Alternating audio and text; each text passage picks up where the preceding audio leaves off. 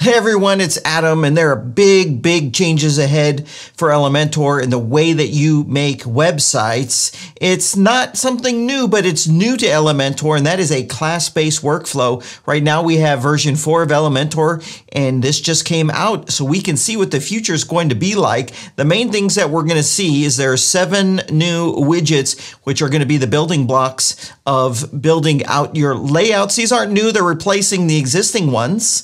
And they are able to have a class-based workflow. This is for styling these elements on your website in a consistent and maintainable way. It's a new way of doing things inside of Elementor. It's not new, but it's new inside of Elementor, and it's going to be a bit more complicated initially if you haven't experienced this before. So let's set this all up together and take a quick first look. Now, the first thing that you're going to need is a staging setup, a test site, because you don't want to do this on a live site just yet because this just came out and there's already some probably bugs, quirks, and problems. It's going to be a while since this is what everyone's going to be using. So I'm going to use Zip WP. There's no cost, but you can use maybe your hosting gives you staging or you have a local development environment. You could also type in try.new, create a brand new site using Zip WP. There's no cost, but I have the Chrome extension for Zip, and it adds this little button here to every plugin and every theme in the repo just for testing it. So I'm going to click on this, and it's going to build out the test site for me and put Elementor in. But it does more than that, this Chrome extension. Also, if you're on Google and you're looking up a business, it adds a button that says Create Website using Zip WP. It takes down the images, the info of the business, and builds an Elementor-based website. It doesn't just do that there. It also does it here on LinkedIn. It also does it right here on Yelp. So imagine talking to someone and that needs a website. You can make one within a minute just to show them in order to get the real job. So here is the site that was just created. I'm going to get out of the Elementor onboarding since we're just using this for testing right here. Now, that just is putting the Elementor version that's currently available. We need to go to the beta version, and it's very simple. You go to Elementor, you scroll down to where it says Tools, and then when we're here, we would go to Version Control, and then where it says Beta Tester, we're going to change it from Disable to Enable. We're going to click on Save Changes. You're going to get this little modal right here. You don't have to sign up. Just go ahead and click on the X. But then I notice you have to click Save Changes one more time, and now it's saved. So let's go over to Updates. So I'm going to hover to Dashboard and then Updates, and we're going to see the beta version. There it is, the beta version. I'll check this box and I'll click on Update Plugins. And so now it's updating me to the version that we can take a look at Elementor 4 in. Okay, so now it's updated. I'll click on Elementor and I'm going to click on Settings. And this is how you know you're on the right version. You'll see this right here. It says Editor version 4. So you have to click on that and then click on Activate the new experience. Check this box. Is basically saying, hey, you're not gonna, there's some changes here. You're not using this on a live site. Use at your own risk, but I'll click on Activate. And now you can see on the bottom right, it says, welcome, you've got the newest version of the editor. Sorry if my video was covering that. So now when we go into let's create a new page, and then I'm going to just jump into Elementor. This is where I want to go. All these pop-ups. There we go. And so what we're going to see is these 7 new widgets that we can use as well as the class-based system. And it's just a bit different on how you do things. Okay, so here we are. I'm going to skip this. And right here, you see it says Atomic Elements, and then it has the alpha badge, and you can click on that to understand what that means. Oops, and here we have them. Now, these are not new. They're different. They're the same. How do you even explain that? So basically, we have a container, a div block, a heading, image, paragraph, SVG, and button. So these are pretty much the core main building blocks of building your website. So I am just going to give you an example of the class-based system. So I'm going to go and I'll just add a button like this. and we have our button, and the option panel looks different. We now only have the general and the style tab, and all your styling is going to be done right here in the styling tab, and it's totally different and looks totally different. So there's going to be a learning curve that you need to go through if you're not familiar with a class-based workflow. And I'm not even going to be here pretending to be the expert at this, because I certainly am not. But I'm looking forward to learning all the ins and outs of it myself and having content here on the channel regarding this. So each of the elements, for example, this button, will have a local style, and this just follows the button. You can't take it from that individual button and use it someplace else. So if I go and I make some styling settings right here, it's just going to apply to this button, but I can create a new class that I can apply to the styling to, and then apply that class to other buttons, and it will immediately get the styling wherever I've used it on my site.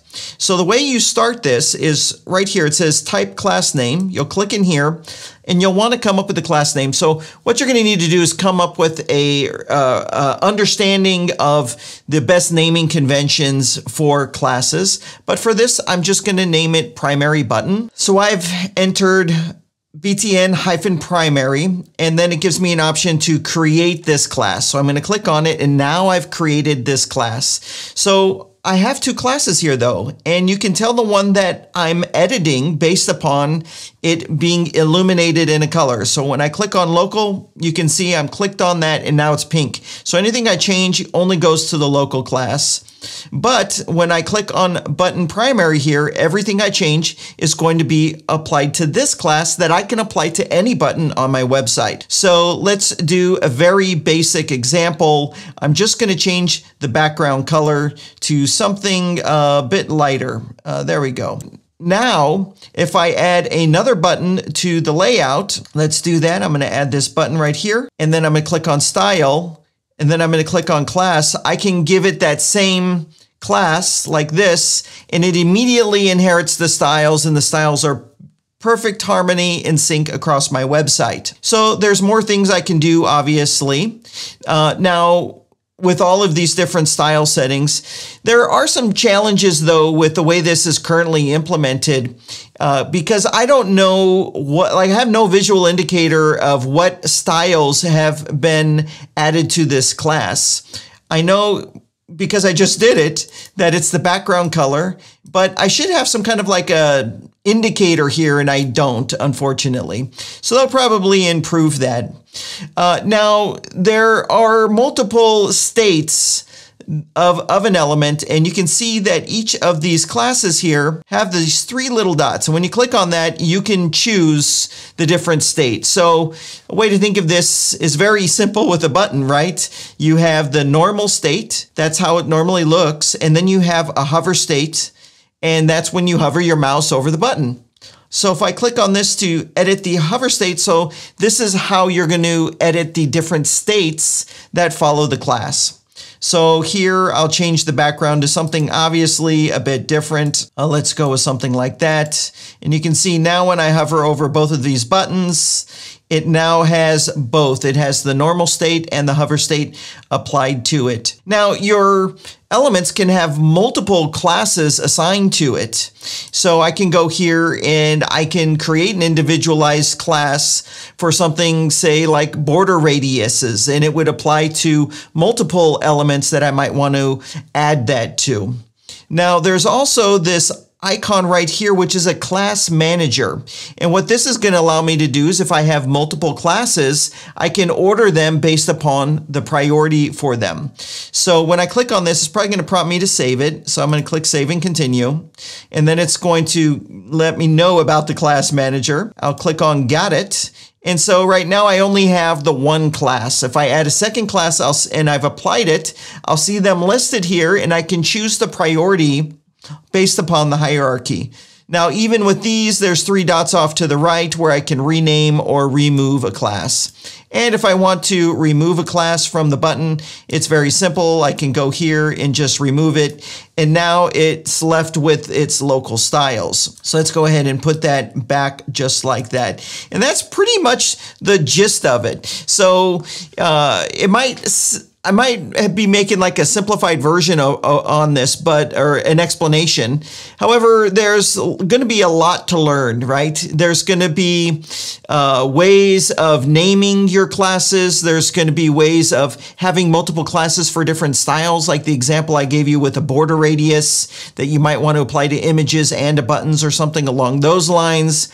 So there's all these best practices that Elementor users are going to need to learn in order to get the most out of this. Now, what's not clear to me is every element going to be replaced with these elements that have to have this class-based system, because this is going to introduce some friction, right? If you've used Elementor a certain way for the last 8 years, and now this is a new way of using Elementor, it's certainly going to be a learning curve. But I think it's great, because if you switch over to this and building sites in a professional manner like this, you're going to level up your skills. You're going to make better websites for the projects you work on, whether it be for you or for clients.